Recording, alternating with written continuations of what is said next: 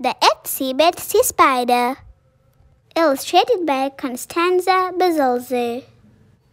Published by Scholastic. The Itsy Bitsy Spider climbed up the water spout. Down came the rain and washed the spider out. Out came the sun and dried up all the rain. And the Itsy Bitsy Spider climbed up the spout again. Up on the rooftop, the little spider found a nice sunny spot high up above the ground. She cleaned up the roof, and she cleared the leaves away.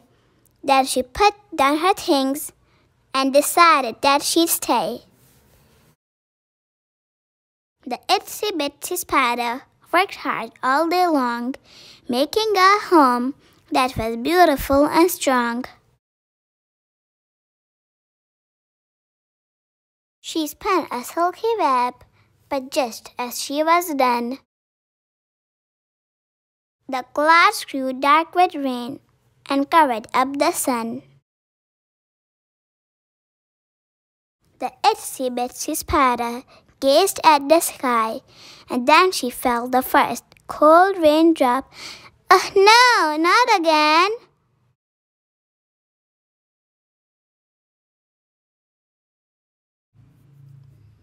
But the Itsy Bitsy Spider wasn't one bit scared. This time the spider had climbed the spout prepared.